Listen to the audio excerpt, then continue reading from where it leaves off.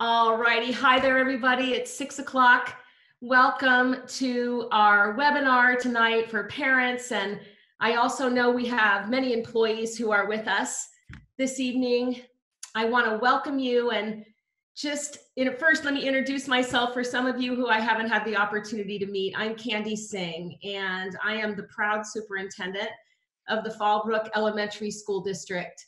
I've met many of you over the years that I've been here as your superintendent, and some of you I haven't had the opportunity to meet yet, but I'm happy to be here tonight. I wish we were all face to face and meeting together to celebrate the end of a school year, but we still are celebrating the end of a year, and one in which it is not what any of us expected, but we are so proud of, nonetheless, of our students and our staff, our teachers, our leaders.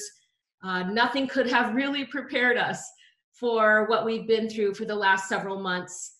And I'm really proud of everybody. And I'm proud to be part of the team. So thank you for taking a minute this evening to join us. I want to start by saying how much we've missed you.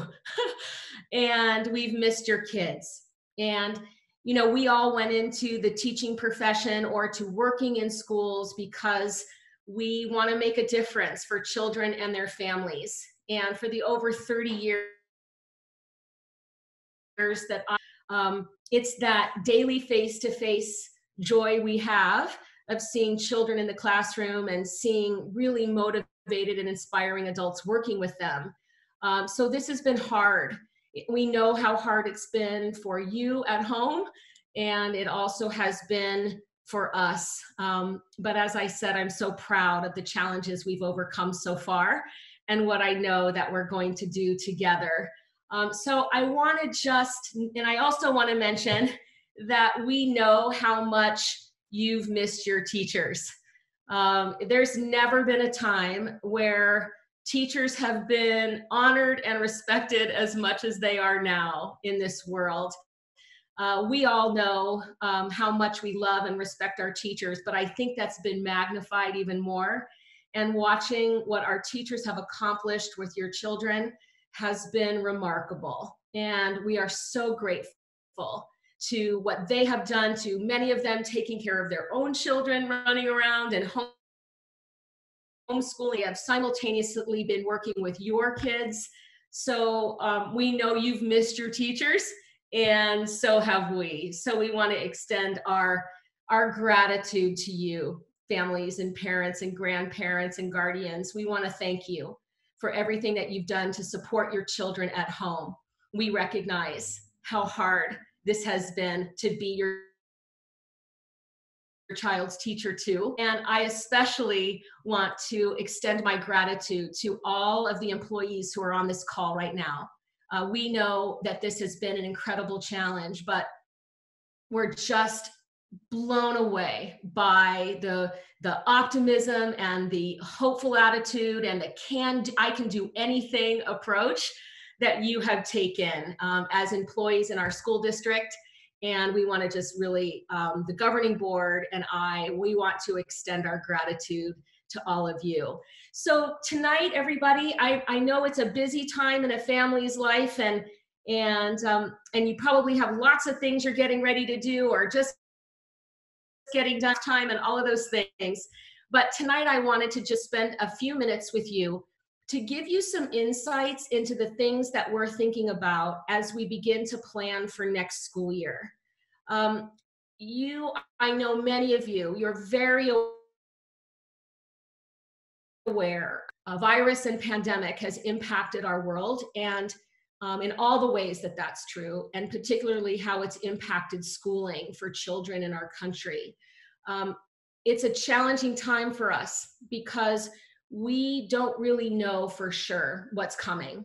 But we do know that we are going to have a plan. And I want to tell you a little bit about the things that we're thinking about and the considerations that we're making to really think through the challenges that we may face and the hurdles or obstacles that may come. But with thoughtful planning, with a lot of really smart people and input from you as our families, we're going to work very hard to make good decisions for your children and for our employees. So I want to tell you a little bit about that and not keep you on the line too long.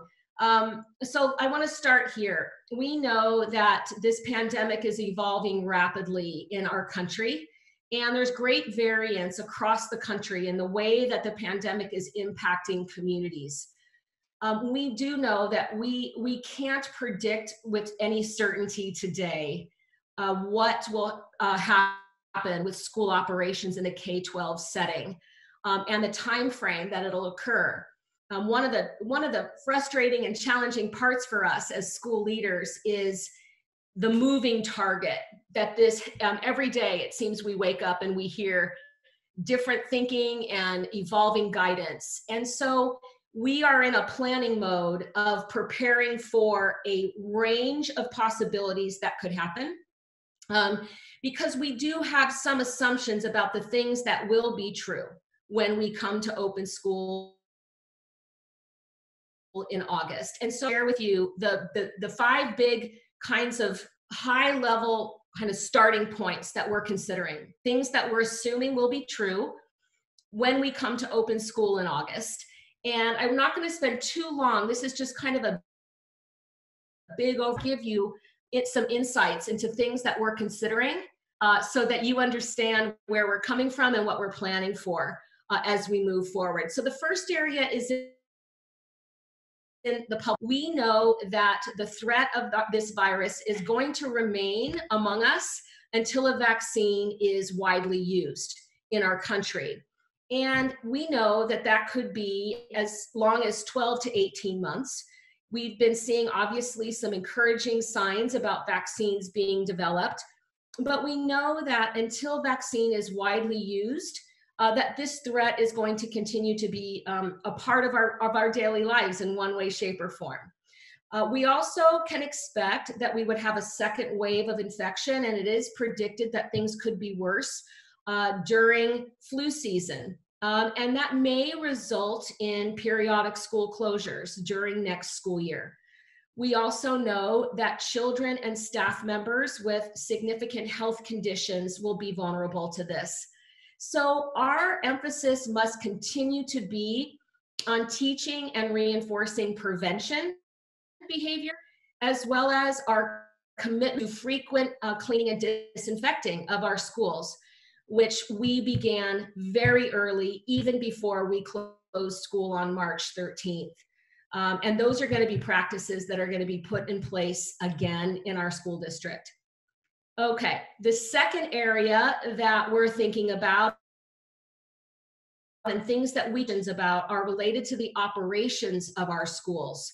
We know that when schools are permitted to open, it's very likely that we're going to be making modifications that are going to be putting limits on the size of groups that are together at any one time. We can also predict that social distancing is required in settings in our schools as part of the guidelines from public health and the CDC. And then we anticipate some kind of need for proactive screening of staff and potentially visitors for symptoms. The school operations part of the planning that we're doing related to group size and social distancing is very impactful. As you know, schools of 600 to 900 students, which 950 students in our district, those are large groups. And so we're thinking carefully through what will likely need to be modified based on the guidelines from public. So school operations. We next are considering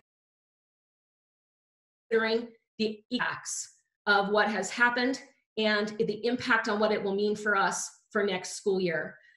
We know that we are looking at a significant cut to public schools in California.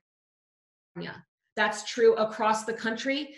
In California, the current proposal is an almost 8% reduction to the funding for public schools. That reduction in funding, combined with the kinds of changes that need to be made in order to have students and staff return to school safely, that is a difficult combination. We know that we are going to face increased expenses due to the structural changes that will likely have to be made, and the additional support services that may be required. So this is of special concern to us. A reduction in funding at the same time we're going to be experiencing the need for increase in costs. This is a concern for us, but it's one that we're working hard on right now. We have some really good ideas and plans that we're ready to put in place, so we will be moving into the new school year confidently with a sound budget and the ability to provide. But an 8% cut is difficult. We're still in the early stages of the budget process in California. That may change. Many anticipate that it may not be as high as 8% reduction, but we'll have to wait and see. The other part that impacts our budget is our enrollment. We can't anticipate a decline. We are already seeing that in our school district and across our county. As we all know, it's very expensive to live in San Diego County, and we can anticipate that when you see a level of unemployment at the rate that it is, in a place as expensive as it is to live here, we anticipate that we will see families moving away from this area. We also know that parents will likely, some will look to distance learning options for their kids. And in some places that could result in declining enrollment. And in a minute, I'm going to tell you a little bit more about some of the things we're considering, but those on our own school district, and I'll tell you about that. So enrolling in 100% distance learning, and that's going to be the comfort level that many of our families have. We're going to have those kind of opportunities as well, and I'll tell you about that in just a minute. All right. We also know that we could be looking at decreased attendance. And if we have students or staff who may miss 2 weeks or more of school due to the virus or flu, and we also know that we could be seeing staff or students required to stay home if they have symptoms, and that we know and recognize the need for temporary employees and substitute teachers, given what may happen with people becoming sick. So these are all economic impacts to us, and they're things we're planning for right now.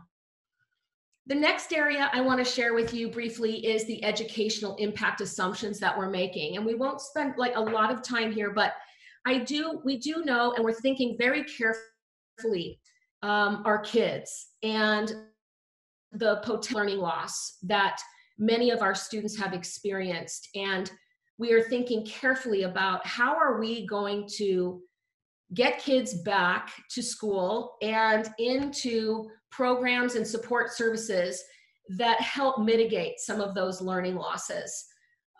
We know that many of our kids will begin the next school year with deficits in their learning. We know some kids will be fine and have made nice progress while they've been at home, and we know some children haven't.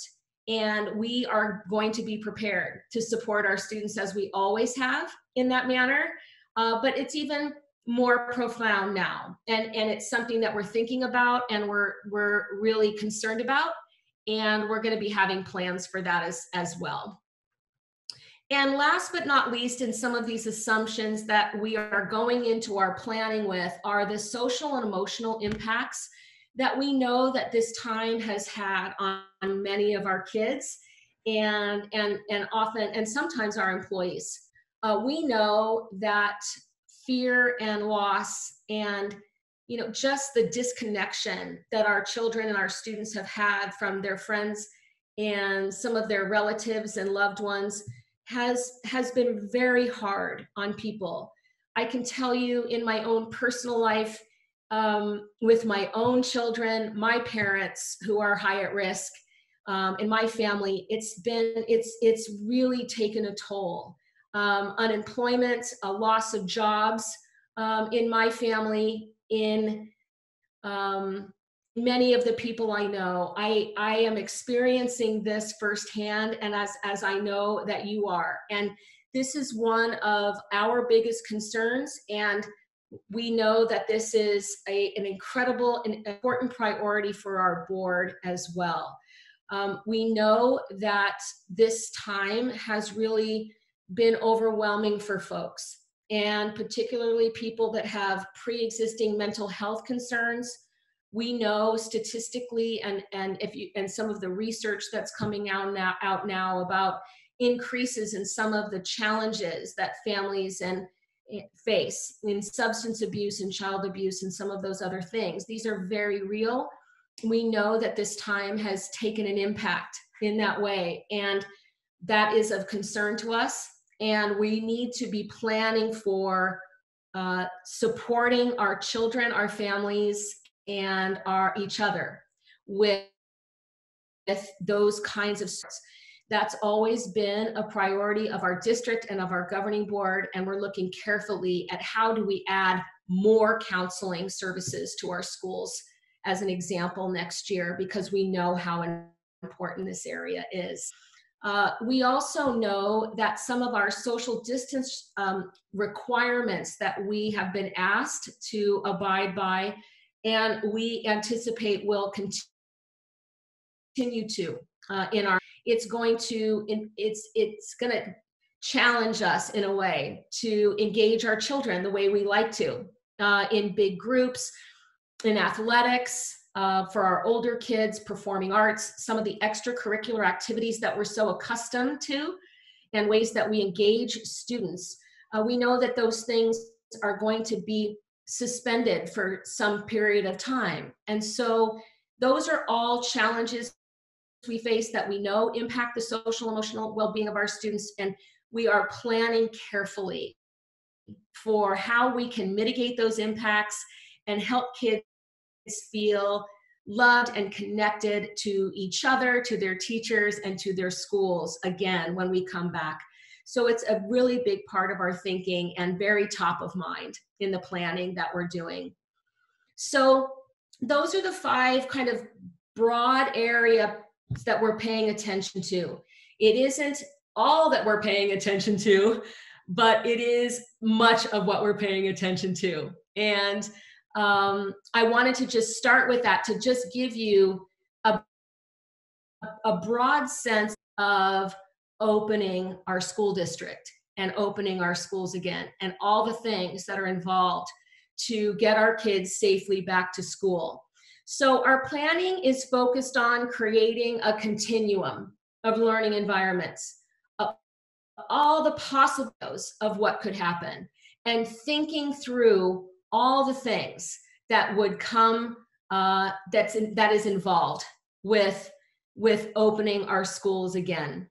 So as I move into this, I want to start by saying that we know there is nothing more important to us than the health and safety of our students and our employees. And we know that that's true for you as family, as parents, and as guardians. So I'm going to talk a little bit about a continuum of learning environments that we're thinking about and planning for. And as we get more guidance and we're moving along the planning process, things will start to become more clear throughout the summer. So as I am going through some of these things, point your attention to what should be at the bottom of your screen where it says Q&A. And while we don't have the opportunity right now to take live questions and answers from you, I want you to know that I want you, if you have a question or a comment or something that you want to share with us as I continue through here, I want to encourage you to use that Q&A box and ask your question and include your name if you would like to. You don't need to, but we're going to be gathering all of your questions and your comments, and we will sort them and kind of combine them and answer your questions following this webinar, and create what would be a frequently asked questions kind of document that we'll post on our website. And I'll talk to you also in a minute in a way that other ways that we would encourage you to communicate with us. So as we move forward, if some of the things that I'm going to share with you, you have questions or comments about, please use that little Q&A box at the bottom. All right, so let's keep going.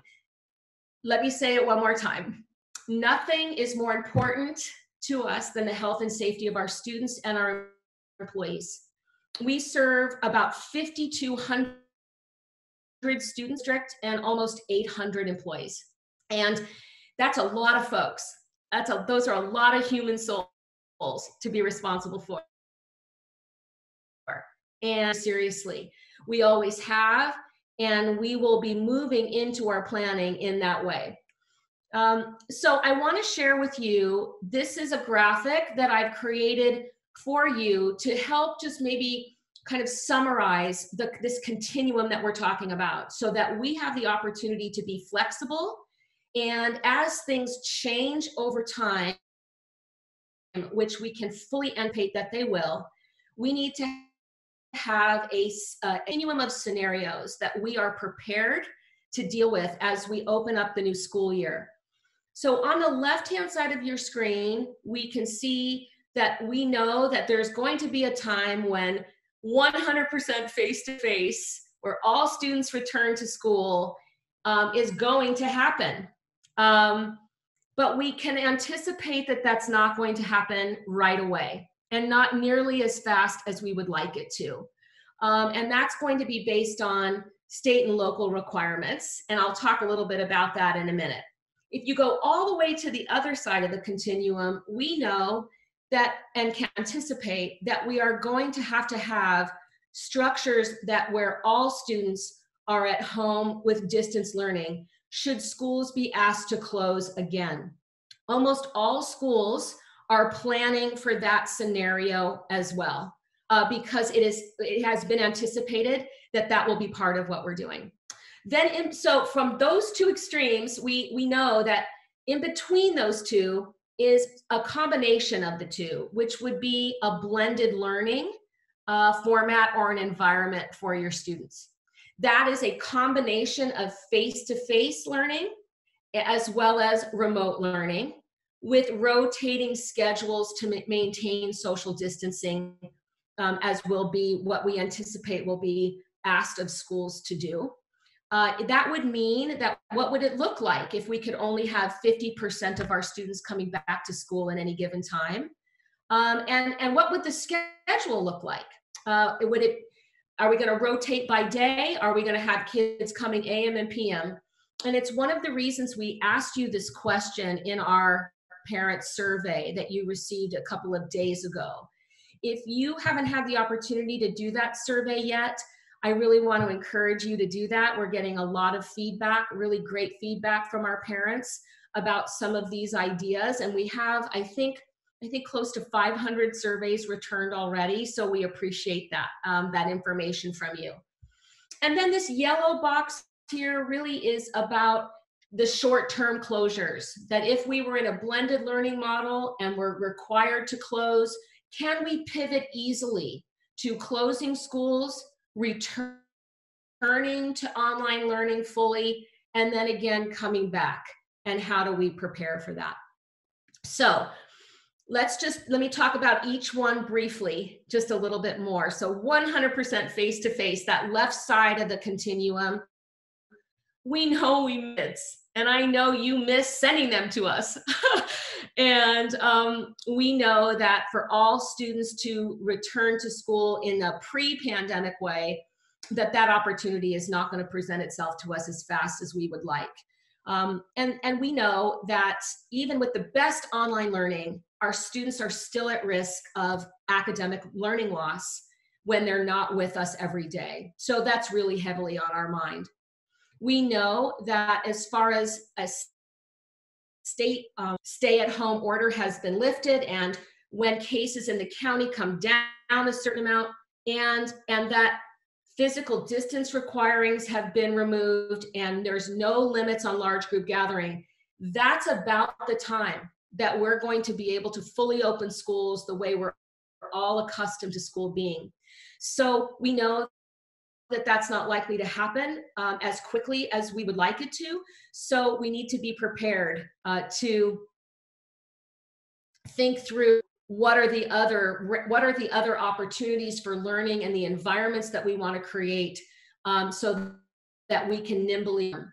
So I talked a little bit about blended learning already. You can imagine the planning for a blended learning, staggered schedules and social distancing, and putting the safety protocols in place that will be necessary. This is the most challenging to prepare for. The implications for us as schools and as an employer, we are the largest employer in Fallbrook with close to 800 employees. For us as an employer and as a school system are enormous to move to this kind of model. But we're prepared to do it, and we're working on it. Some of the questions that we have to be considering: what would arrival and dismissal look like? How do we deal with recess, lunch, and passing periods with social distancing in mind? How might we need to modify the instructional day? And what does it mean for transportation? We have 82 passenger buses, and some of the recommendations that exist right now on school buses is we can anticipate we can really only get 12 to 14 students on an 82 passenger bus 6 feet apart. So I'm reading now that maybe some of the transportation guidelines are going to continue to be modified over time, but we're watching that carefully. What does it mean for PE and extracurricular activities? And one of the biggest pieces, and that's heavily on our mind, is childcare, because we know that many of you work during the day while your children are at school, and it's an important part of your life. That school, that your children are safe with us in a beautiful learning environment while you're at work. And so childcare is top of mind for us as well. And I'll tell you a little bit more about some of the planning we're doing with that.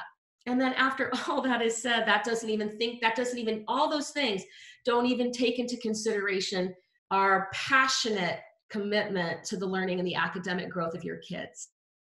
So this is complex, and we have so many smart people that are working on it and thinking through how to answer these questions.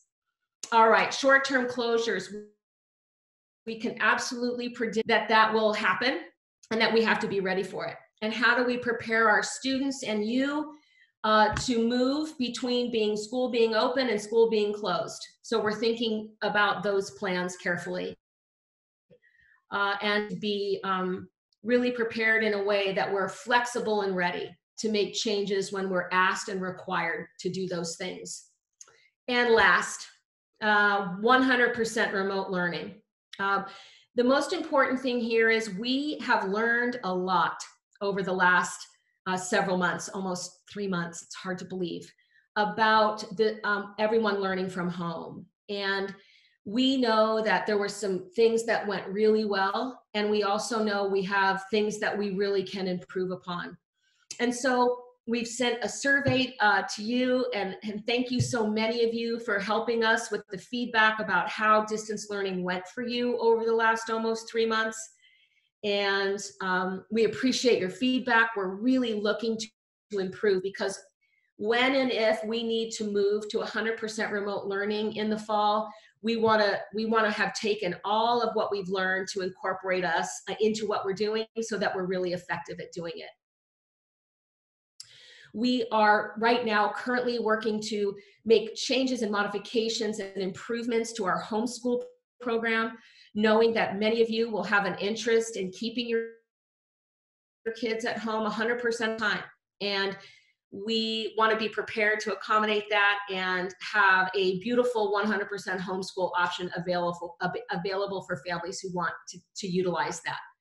So Here's the thing I've said to everyone in our school district and what I want to share. I have been the superintendent here in Fallbrook for almost a decade. And I know that we have the most talented leaders, teachers, and staff members who are working hard and thoughtfully right now to think through all of these considerations. And we're very optimistic. While it can sometimes feel a bit daunting, if I'm honest, to say to you that we have a spirit of we can do it. And we really are looking forward to your feedback and your input to help us do it. So I just want to share with you briefly just the nature of the planning that's going on, given all the things that I just shared with you. This grid right here represents the number of planning groups that are currently going on in our school district. We have leaders, principals, assistant principals, teachers, support classified staff, community members, and soon parents that are going to be, that are currently and will be working on these planning groups now and throughout the summer. From what we're doing for transportation, what can we anticipate and provide for through with regard to childcare? What do we have for our technology? What do we need to be doing for our counseling services that we know need to address some of those social emotional challenges that we know we want to be there to support our kids. So facilities in the blue box. We have a whole team of people thinking through what modifications need to be made in our facilities. So I share this with you so that so you can see the complexity of what's involved in planning for school opening, and for you to know that what a thorough and forward-thinking approach our district is taking to really focus in on creating a school opening that is going to be the best and safest for your children and for our employees. So these are the next steps. And then we're almost done. These are the next steps. We have planning teams that are meeting now. We're working, we've sent out a parent survey to you, and I'm going to encourage you, if you haven't had the opportunity to do that, please do. We're working very closely with the San Diego County Office of Education and public health officials to monitor the spread of COVID-19 in San Diego County and carefully monitoring the state reopening phases, because that's where, that's going to be the thing that guides what we're able to do. And in the meantime and in the background, we're ordering supplies and equipment. We're working on hiring extra custodians to be there to support our schools and cleaning our schools. And then we're going to be looking at piloting some of those procedures, particularly related to facilities and the cleaning and things like that over the summer. Those are the things that we're working on now. And I'm going to just say it one more time. Nothing is more important to us than the health and safety of your children and our employees. As a mom of 2 children, I come at this the way our governing board members do, our employees do. We care and want our schools to be the kinds of places we would want our own kids to come to. And as a mom and as an educator for a really long time, we are so committed to the safety and well-being of your children, the same way I would want someone committed to mine. And so that is a heartfelt commitment that we have to you. And we're going to work hard to plan for that to happen. So I'm going to close with a couple of things. Number one, we miss you. It feels like riding the bike and there's no one behind us. And we can't wait to get your kids and you back in our schools in a safe manner. I want to let you know that we're going to be providing you with updates this summer We're going to continue to communicate with you. We're going to be providing emails and phone calls and updates on our websites. We may reach out to you again with surveys as we know more. So I'm going to ask you to help us by completing surveys if we send them, because your feedback is important to us and we're taking it seriously. You know, we can anticipate that we're going to have a range of opinions about what we should be doing as a school district. You know, we're a very diverse place with lots of different ideas about what is appropriate, what's desired, the things people would like us to do. And we can already see that there is a broad range of difference in the thinking of the parents of our school district and in our community about how to move forward in a time that no one has ever experienced anything like this before. So I just want to reassure you that we're going to, first and foremost, keep your students' safety top of mind, number one priority, knowing that we really want to get your kids back in school. But I'm going to ask you to really think through and understand that we are going to have a broad diversity of opinion about what we should be doing. And we want to take your thinking and your best ideas into consideration as well. We want to help meet the needs of you and your children, as we always do. And we're going to do our best to try to meet the needs of the most people possible. And if we can work together in a really open-minded way and recognizing that there's many different opinions here about what should happen, I think we'll set really good examples for our students, for your children, in recognizing and honoring diversity of opinion, but that everybody has the most positive intention to come forward and create the best possible solution that we can. And we're committed to doing that for you. We'll post the FAQs from tonight's webinar. Thank you for including some Q&A tonight. If you've sent us some questions in our Q&A box, we appreciate that. We're going to post responses to your questions on our website. We also have a comment and question form on our website that we'll make really upfront and obvious for you, so that if you have something to communicate with us, we're happy and eager to have you do that, as always. And then finally, let me just say this. For parents who have 8th graders in your house, and if 8th graders are listening in, we want to say congratulations to you. This is absolutely not how we imagined the end of your 8th grade year would go. You know, I became the superintendent in Fallbrook when our 8th graders were in kindergarten. And when I think about that period of time and watching your kids during my years here, watching your kids grow up and learn and grow and become the adolescents and young adults that they're becoming, I am more proud of that. And I am so happy that they are resilient and smart and hardworking. And while this is not what anyone wanted to have happen, we're so proud of them.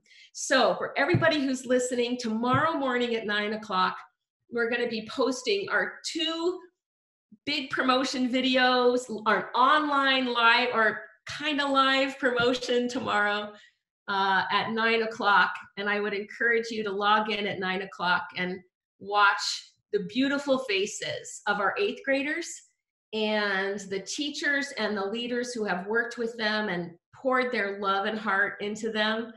And all the teachers and people who work in this school district. You know, we look at our 8th graders and we know that we're all a small piece of a puzzle that comes together to create a learning environment for your kids. And when we see 8th graders go off, we have this combination of feeling a little sad, but then so excited, because this is why we come to work, is to be that important part of your family's life, which is your children's school. So congratulations to our 8th graders. Parents, I want to thank you. We want to wish you a really healthy and safe summer. Know that we're going to keep communicating with you. And I want you, if I can, just encourage you and let you know that I hope that you feel confident and know that we are going to be carefully thinking about how we get our schools back in a way that's safe. But we know that school is such an important part of your children's lives, and we're here to make it a really positive one in whatever manner and however that looks as we start our new school year. So thank you, everybody. Sending my best wishes and prayers to your family. I hope that you stay well. Continue to send us your questions and comments, and I hope you have a beautiful summer. Thank you, everybody.